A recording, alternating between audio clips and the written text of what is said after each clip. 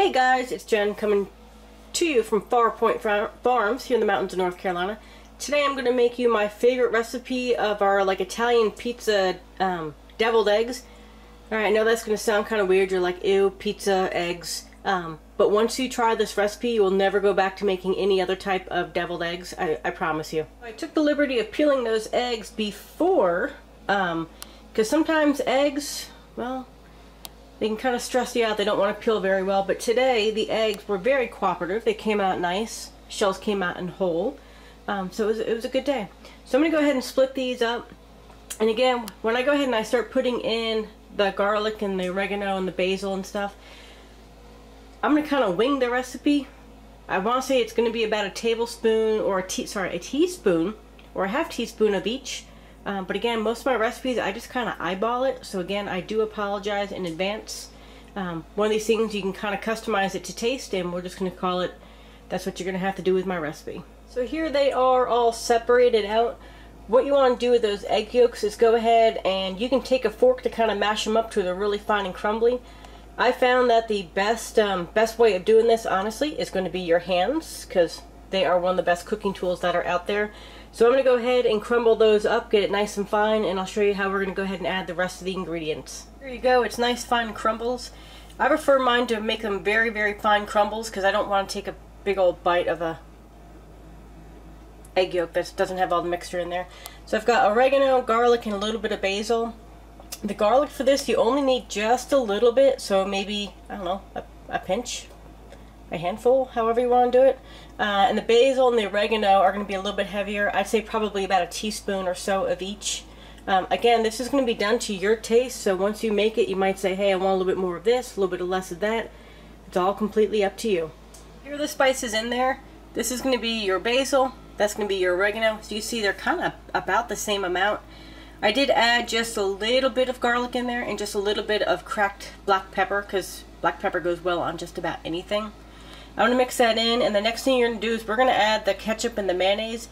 And again, I just kind of have to eyeball it. It really depends on how many eggs that I use and how much stuff I need. So again, with this one I'm probably going to use about a tablespoon of each. But again, depending on how many you're making, you might have to add a little bit more or a little bit less.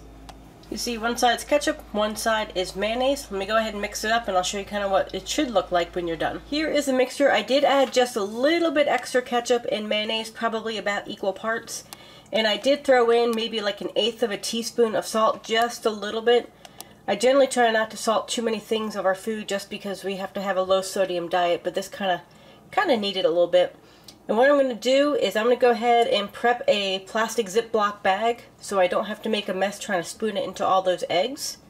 And I'll get it set up and I'll show you what to do next. So there is my mixture in our makeshift piping bag.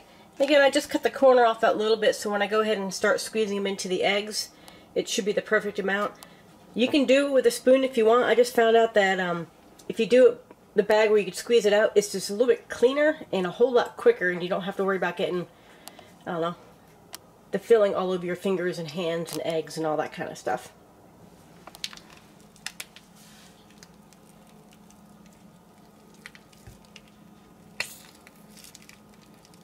So you can see with the piping bag, it goes really fast getting all these filled up. It kind of gives you a nice clean filling to them.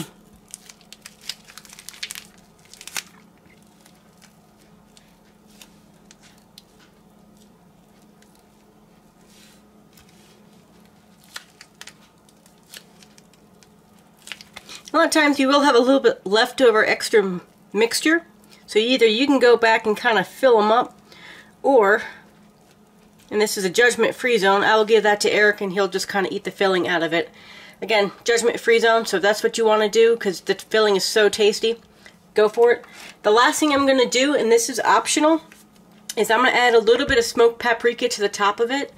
It just gives it a very nice, complex, deeper flavor to it. You could also add cayenne pepper, which is one of my favorites, because again, it just kind of spices it up just a little bit, along with adding just a little bit of smoky flavor.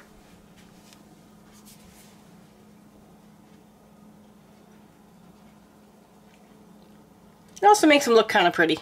So if you're trying to do for presentation, it does make it have a nice look to it. Alright, there you go. That is my version of deviled eggs.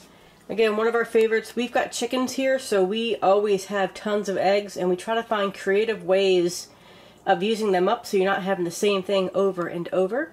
If you have any questions or comments on the recipe, if you want to kind of give me your insight of what you might make your deviled eggs, please let me know in the comments below, and feel free to like and subscribe.